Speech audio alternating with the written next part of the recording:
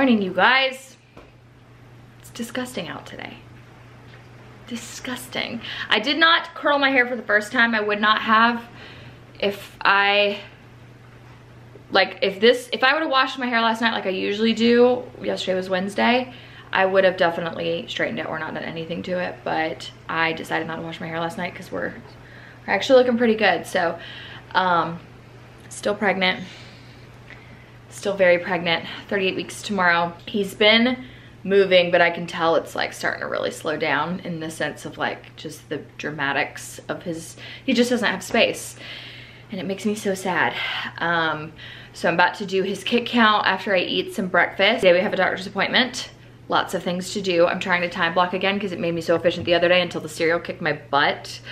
I have to edit my Sephora video today.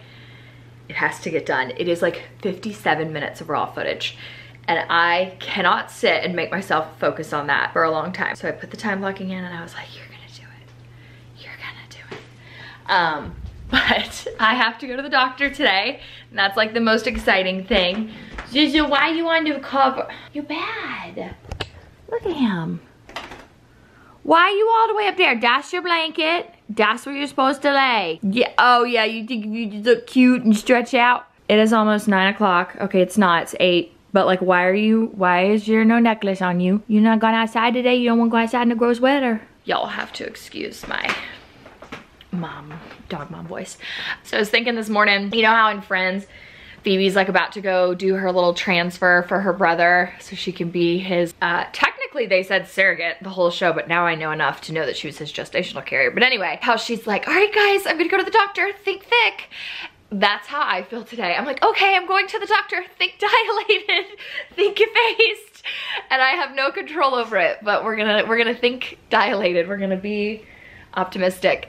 Last night I shared on Instagram, and you guys are just like the best. Anytime I share anything about mom, motherhood, pregnancy, I get 2 kinds of responses. Overwhelmingly positive responses, and then a couple really nasty ones. Okay, sorry, camera battery died. And the nasty ones can really range from like mild to very hateful.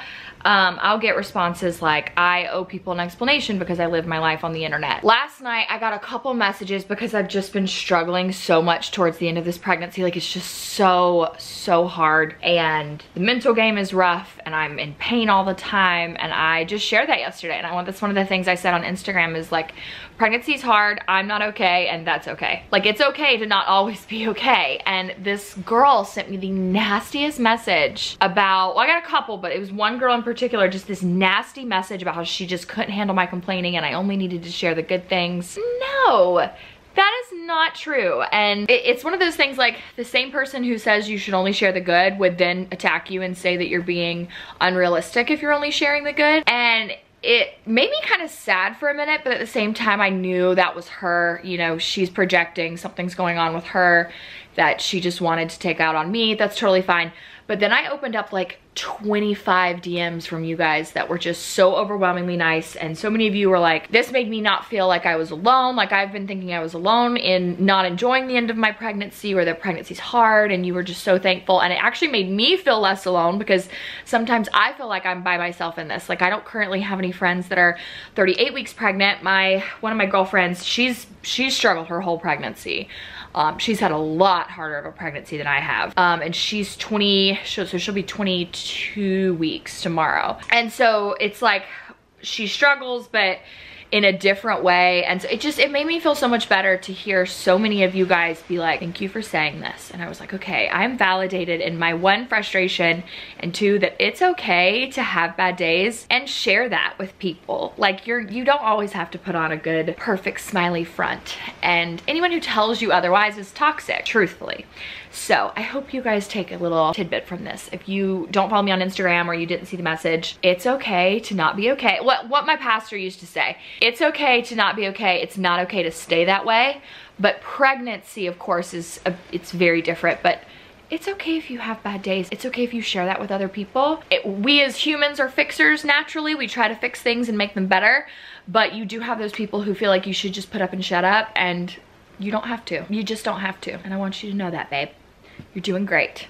Look at this ham. Look at this ham. So I gotta go make breakfast, but I wanted to share that quick little message with you guys just in case you don't see it on Insta, that it's okay to not be okay. All right, goal for today, get my phone. I ordered the new iPhone and it's supposed to be in by 12 because I have to sign for it. I hope it comes in by 12. It's gonna make me really nervous to leave if I have not signed for that package, right, Sally? And then I have to go to the chiropractor, regular doctor, but I gotta focus. I gotta quit procrastinating. All right, I gotta head out, but got my new iPhone. Case is on its way. This thing is a monster. Let me show you. Hold on. So this is the size of my old phone. Like 11, I think this was just the iPhone 11 Pro, and then this is the iPhone 13 Pro Max. So I'm gonna put this on the new case that's being delivered today. But I wanted to show you guys today's outfit. I don't really have time to package up the phone today, but I need to go use some Starbucks like points tomorrow. And so I'm gonna go use that as an excuse tomorrow to go to Starbucks, and I'll run by the UPS store and drop the phone off. Okay, so today's look, feeling so good. So I wanted to wear heels. I have on my old Cash tee from Urban Outfitters. Don't know why I could not say Cash t-shirt. Obviously for old Johnny Cash. And then I've got maternity jeans and my favorite Mark Fisher booties because it is finally beautiful here. The weather the past couple days has been back and forth so much. Like you will literally wake up, it'll be disgusting, the sky will be dark, it'll be cold and rainy, and by the afternoon it's like bright, beautiful, sunny, everything. So I'm gonna grab a snack. Yeah, and then I gotta get going because it's time. I'm gonna go to the chiropractor, go to the regular doctor, or I guess the OB, which is the regular doctor for me at this point, see where we're at. All right. To fix my shoe, I literally have a freaking hole in my socks and it's like coming over my toe and I'm losing circulation in my toe. Not bad, but definitely not what I wanted. Let me call my mama. I'm gonna warn y'all, the country accent's about to come out. Because that's how when it comes out is when I talk to my mama. Hey. Hey. What you know? 75% effaced, and she said a loose 1. Oh, good. I guess. Don't you think? Yeah, I mean, I got what she meant now by the whole, he's in front of the cervix. When they run out of room, she said they tend to lean forward, like roll forward. And put your cervix posterior. Yeah, and she was like, you really need him on your cervix, and so she just told me to start bouncing on the bouncy ball. But 1, dilated to 1 is good. I mean, it is, but God. You can do it. You got this. Yeah. Who'd you see? All right, well, I'm gonna go get me a milkshake because I think I deserve it. You know what? I'm gonna go get me a milkshake for you too. All right. For me. For you. I love you. Love you. Bye. Bye. It's fine. It's not anything bad. I just definitely had hoped they were gonna say it was more.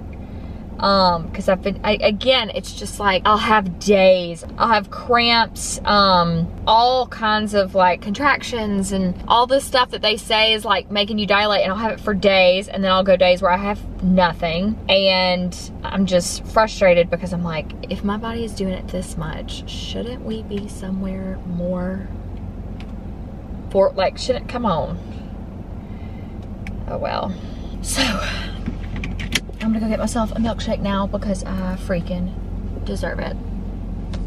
I don't need it, but I deserve it. Okay. I just got parked.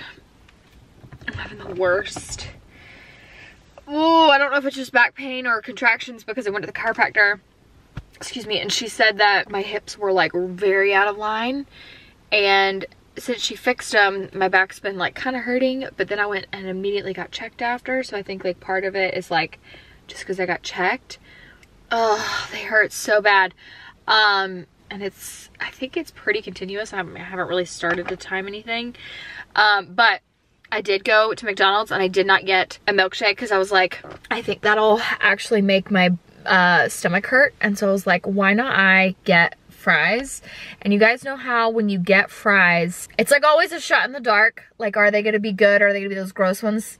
They were so perfect. They were everything I wanted them to be and more. That's kind of what's been going on. Nothing. Absolutely nothing. We will go back next Thursday. Thank God I got a morning appointment. I hate these late afternoon appointments. I like to know what's going on, you know, ASAP in the morning. So 8:45 next Thursday, we will know a little bit more. But thank you guys for watching the vlog, and we'll see you next time.